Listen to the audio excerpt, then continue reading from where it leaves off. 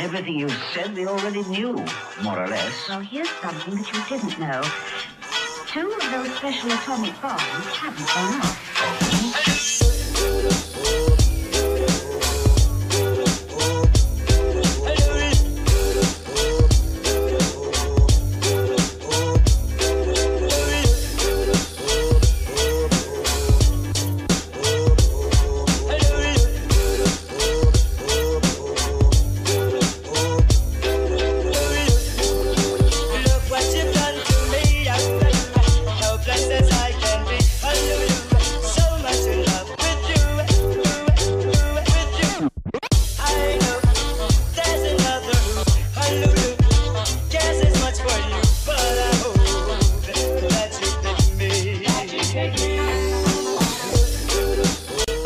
Guys, so I didn't plan to get this dirty again, but it don't matter.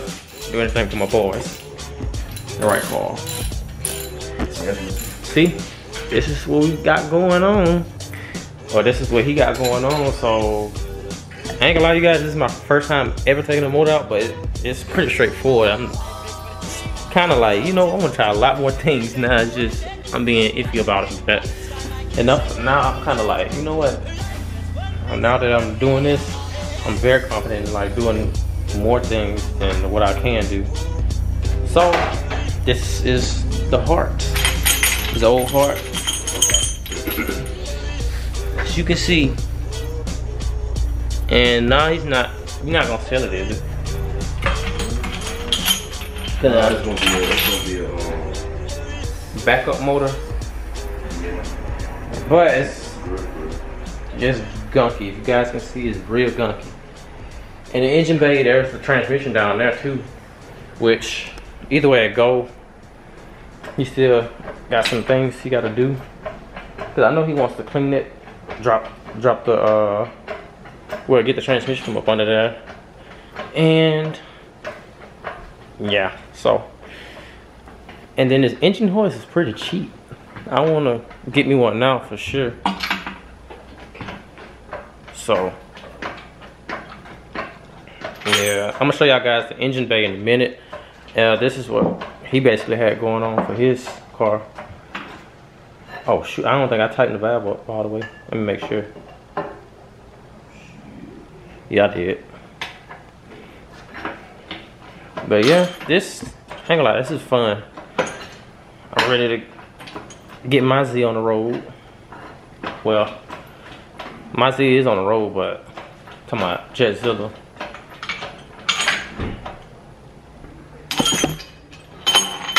But you guys, I'm gonna put y'all down right quick. I hope.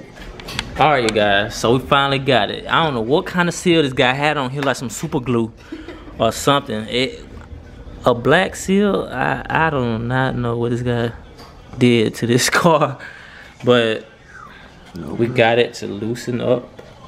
So it's like a Christmas present. See what's underneath there. It is hard. Oh yeah, I don't know. It looks. Damn. Oh yeah, that was some. No, he had the wrong type of seal.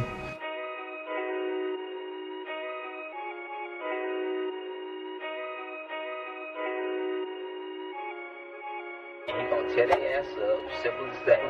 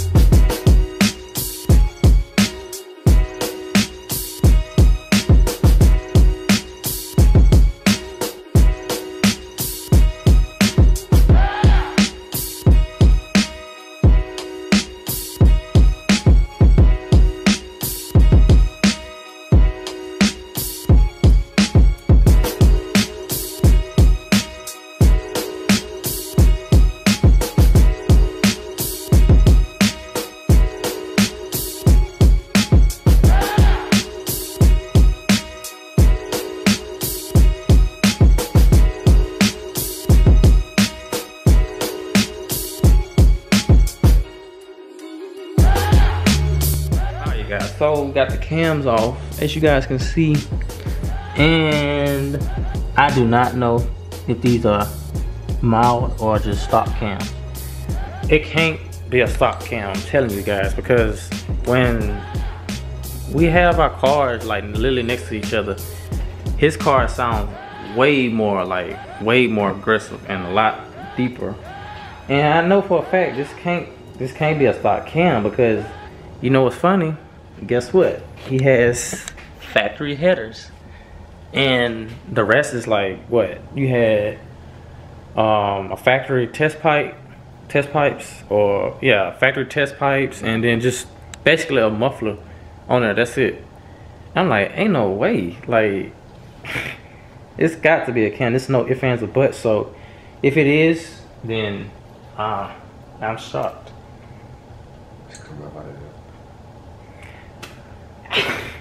Yeah, he's basically saying it's coming out of here, and I guess going into the other motor he's getting. So maybe it's a maybe, like he said. So I don't know, you guys. If it is, I would take these cams out and put it in the, you know, the new motor he's getting, or depends on what he does. He gets a stock motor, or he basically builds him another motor. So that's why I really don't know yet for you guys. So right now it's just at a standstill. I know it ain't gonna be NA again. It's twin turbo, of course. So anywho, yep, like literally that is all he have left on this car, which is good enough to sit up here and kind of like wrap things up and spray this car down like with a power washer. And yeah, I really would do that and just go at it, like do your deletes, or not necessarily deletes, or just kind of make it a little bit neater, and you would basically be prepared for another motor to drop in, and make sure you just get all the gunk and everything off of there. So yeah, it's a process. It ain't gonna be right off the bat. So take stuff like this, we have to take our time, because who knows, something could go wrong while you're dropping in the motor, or either the motor, you know, has something on it. And we literally, like, I see what they mean by it's a lot easier with the motor out. And yeah,